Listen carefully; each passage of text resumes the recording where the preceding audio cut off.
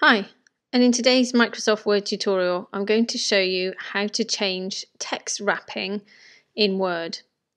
So I'm just going to insert a shape. You can do this with a shape or an icon or an image. It's completely up to you. It works exactly the same.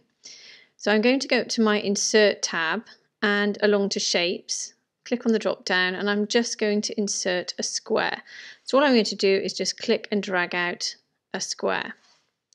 Now, whenever you insert something into Word, it will sometimes allow you to move it and other times not. And that also comes down to the text wrapping. There's two ways you can access wrapping. You can right-click on your image or your icon or your shape and go down to Wrap Text and then select from the options, or you can select your item, go to Shape Format and along to Wrap Text up here. Now, currently you can see that my square is on top of my words.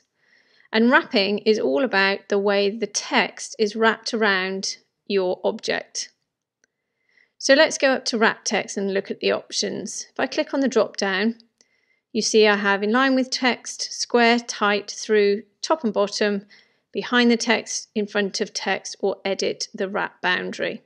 So I don't tend to use in line with text, but if we go to square or tight, these are relatively similar.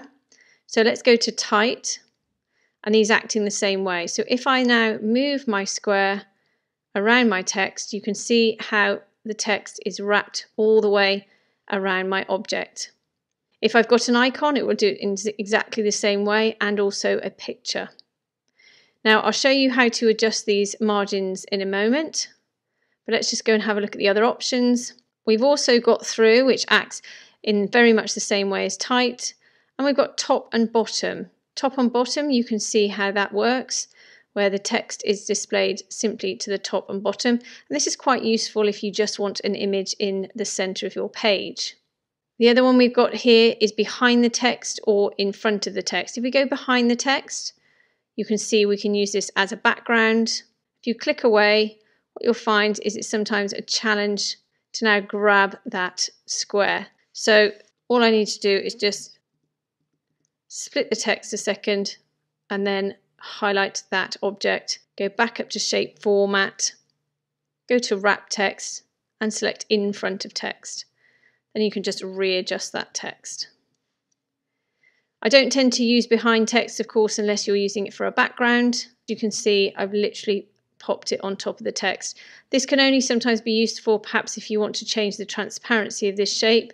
So if I went to Shape Format, I went along to Format Pane, and over on the side here, I've got this fill icon here. If I just select the transparency slider, you can see how I can adjust the transparency of that shape. And again, that will happen if you've got an image or an icon. So the other element to wrap text is edit the wrap boundary. If you select this one, you can be quite artistic and you can play around with these little pointers that you'll find in the corners. And that will just allow you to create a shape around your element and move the text to one side. Now, if you want even text, I'm going to use tight here. So let's undo that. Command or Control Z. We'll just go back. There we go. If we now go to wrap text, and I'm going to select tight, and you can see as I do so that the words and all the text around here are quite close to this box. So if I go to wrap text again, click on the drop down and select more layout options, you can see here I'm currently on tight. And if I go down to distance from text, this will give me the option of changing my borders, my boundaries, or my margins, whatever you want to call it, around your shape, picture, or icon.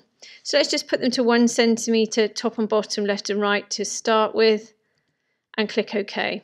And now you can see how that border has expanded around my object.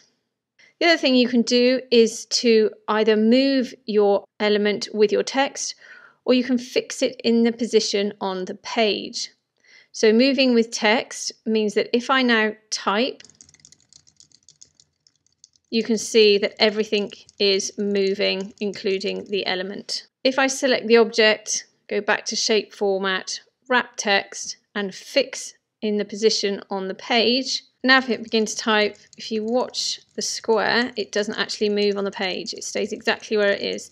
So if you've entered something in that you want to stay on the page, then you can use that option.